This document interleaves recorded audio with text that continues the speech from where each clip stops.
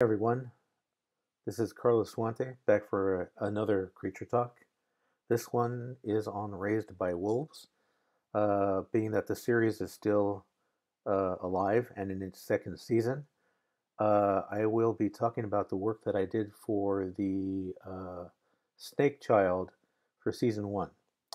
And because it applies to season two still, and I have this work that is not really it's not really public outside of anyone who looks at my Instagram page. Um, I thought I'd do a really quick look over some of the work I did and how we were approaching this at the beginning and then where it went.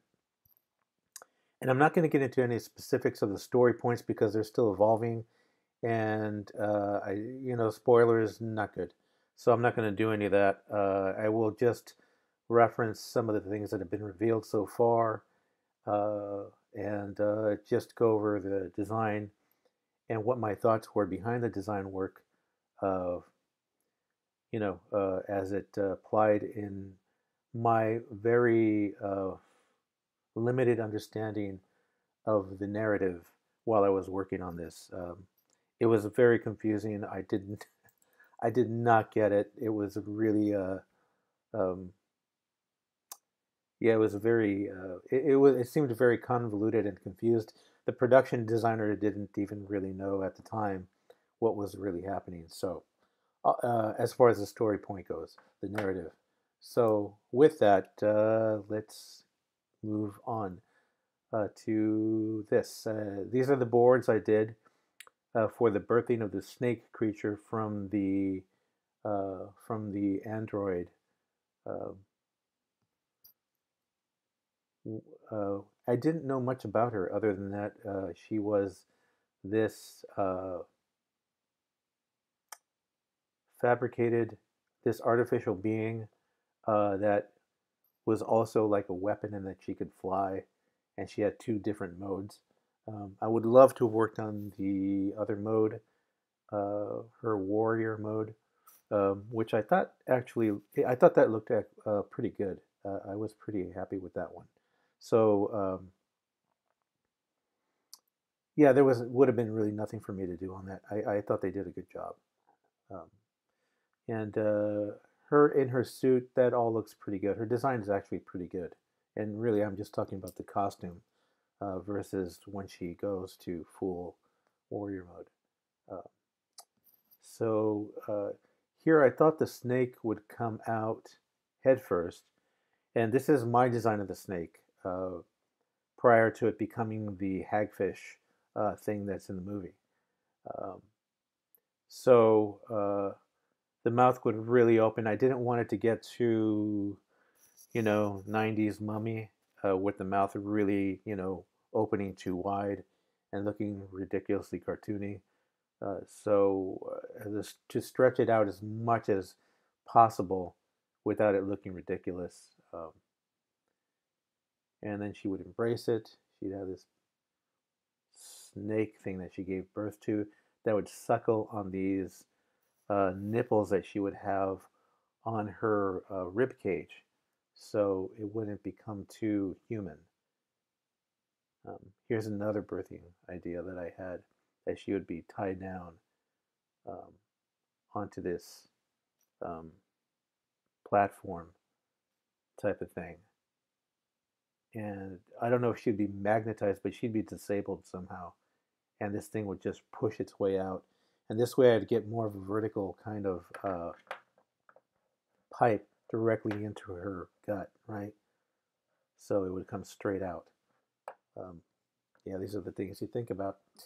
Anyway, so there it is, and this is my snake again. This is what I thought it should look like, and I'll get to those as I'll go through the process now. Um, so they told me what it was and that it would be flying through the air. I didn't understand why because I didn't know that she flew, and I didn't actually get that until I saw the movie. Until I saw the series and understood. Oh, okay, so she flies, and that's why the snake would fly away from her at the end when she gives birth. It floats away. It's taking on um, some of her, traits, and it could fly. And okay, that's interesting. Uh, so I went very much because this was a Ridley thing. I thought this was going to be an extension of the Prometheus world for some reason, and I went that way to a degree, right? With the color, obviously, not albino like I did for all the stuff for Prometheus and Covenant. But I still think that this is more interesting than the hagfish. As cool as a hagfish is, it's too naturalistic for me because it's something it's made with its mouth. It's made to eat off the bottom, and I don't. It just doesn't. It doesn't work. It doesn't translate well uh, for me uh, to the creature that we see in the series. Um, so this is probably my first approach, and this is all from the first batch that I turned in. These are I thought of the pink bottlenose. Uh, I guess it's a dolphin. The pink dolphin, that's a freshwater dolphin, very prehistoric looking, and then adding cloth as its fins. So it would still be flesh, but it would be look like cloth. So it would add like a second and maybe a tertiary animated kind of attributes, little things floating around, uh, just secondary animation um, in there, to add some sort of color to the movement. Um, and it would feel very dreamlike, I thought. So then I did this one. This is on the first hit I did. Now, this one had a lot of something to it that I liked a lot, that I really wanted to pursue. Uh, but here's the last one of that batch, this first hit, uh, which I mean, so this is getting a little bit too anthropomorphic, probably. I think that this would work. Maybe this would work without the eyes. No matter how animalistic it would be, it would still be too anthropomorphic. So maybe I would take these eyes out, use this neat arc right here, the way it kind of arcs up, take that part and put it on this, so I'd have that back end to it. Um, I would make a new version out of these two and combine the two. And I think that would even look better than the hagfish. Again, I still don't know why that was a choice. So I took this more of a biomechanical, and there's a reason why that I can't tell you, which has something to do with the story, and I don't know if they're going to go there, so I'm not even going to talk about it. But just the idea that it feels artificial, but it isn't artificial because she is artificial, and then it's living at the same time. Of course, you're going to get a crossover into the whole biomechanical Giger thing, sure. But I don't think that this is Giger in that sense, only that it's biomechanical looking, right? Um, and that it has teeth, so you would say that it's maybe Giger-esque, but I don't know, you know. So, so I took this and I decided to kind of explore it a little. Uh, Started one layer, trying to play with it. This thing right here was because it needed some sort of way of connecting to the mother and suckling off of her. So I gave it this proboscis that would actually plug into her rib cage, and it would receive energy from her. That was my idea, anyway. And this little black thing is the eye right here. Just playing with it, and then I added this plasticky kind of clear gelatinous dome around it. Again, very Giger, this is probably a little bit more, I don't know, more artificial even than what the alien was in that sense. That there's obviously, it looks like it's been engineered, right? Um, with this little cutout here, uh, this little airspace. I don't know. I just thought that this would look really weird and cool, um, and it would this covering would give it a really simple look when the light hits it. It would look super clean, like a dolphin, you know. Um, you know, it was just super clean shape when the light hits it, instead of the light really picking up on um, all this surface underneath, which it would do this. All the light would be, you'd get all this noise of all these, all these shapes here, right?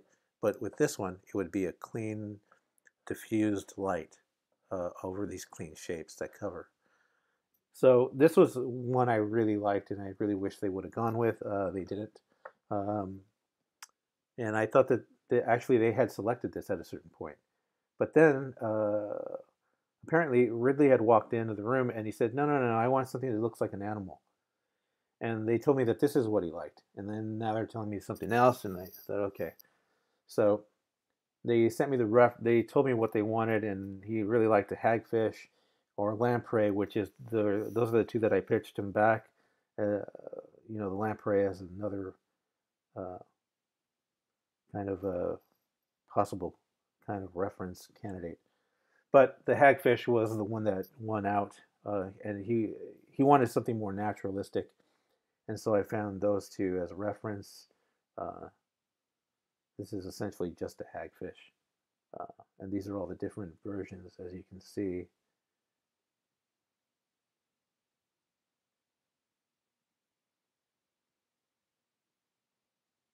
More like a lamprey.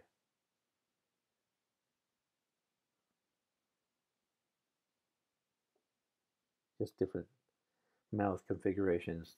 And this is pretty much what they went with. Something like this, I believe. That one. It may even be that. Um,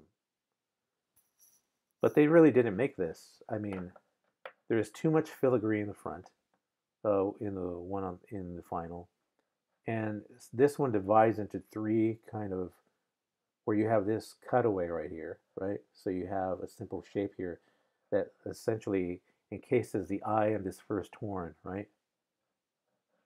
On the top, and on the bottom it kind of continues around the mouth. And then you have the centerpiece, right? So that's a simple shape to read too. Um, yeah, I really would have liked to have worked on helping this one out. But there it is. That's all. And these are my ideas for the creature 4 raised by wolves. There were some other creatures that were in the first season that were the humanoids that I was going to get to touch, but they were moving so fast. The budget was very limited, and so a lot of things that I couldn't uh, affect. They had built a lot of the bones for the snake on set, and they were pretty happy with those. Um, I don't want to hurt anyone's feelings. I was not excited when I saw all that stuff. Um, I just have to, you know, be honest. It wasn't good. Uh, for a series as interesting as Raised by Wolves, I would imagine that they would have put more into the creature work. That's all. It's not good. I don't really care for it.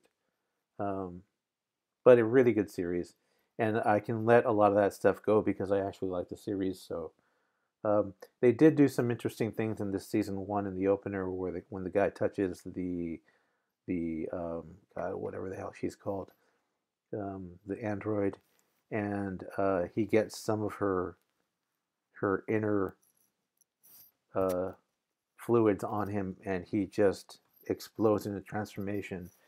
That's something that I was pushing for the guys in Prometheus, um, the people that would actually in Covenant that would get bitten by the uh, black goo filled insects, or by the little shimmering little clouds expelled from the fungus, that stuff would enter them and they would have a violent change. into this puddle of black creature, right? Um, and it would actually imply that that was a very prehistoric, um, unsuccessful way of um, infecting someone because then the host is dead. So now it doesn't work. So it didn't work, right? Um, anyway, see, I'm going all over the place here. I could do that pretty easily. Anyway, there it is. There's Raised by Wolves. Just going over some of the design work here. And hope you guys liked it. There it is. And if you guys can give me a like, that would be great. Helps me to stay on. Uh, if I see interest in this, then I'll make more. If I don't see the interest in, I'll just stay on my drawing table on the other side here and keep on drawing. But if you guys like these, I'll keep on doing them.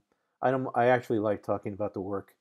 Um, so let me know. And you can follow me on Instagram under my name or Gallery Anatom, Anatom. All right. Thank you.